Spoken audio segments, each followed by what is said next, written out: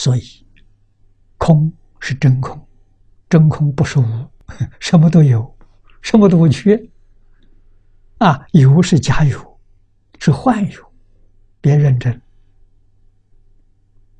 认真呢就吃亏，认真就受苦。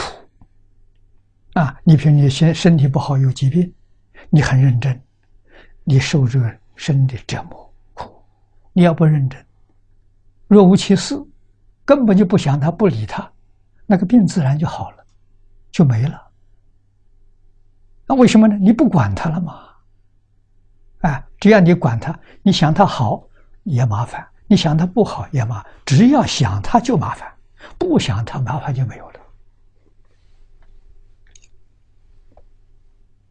那人不能不想啊。那换一个方法，叫你想阿弥陀佛。你每天想阿弥陀佛，把自己身体忘掉了，你的身体决定健康长寿。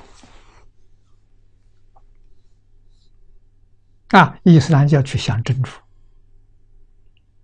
基督教去想耶稣，只要把你念头想的一个，不要想自己的，把自己忘掉，自己就恢复正常，很快恢复正常。这个科学最近发现，念力的能量不可思议。所以念能改变物质。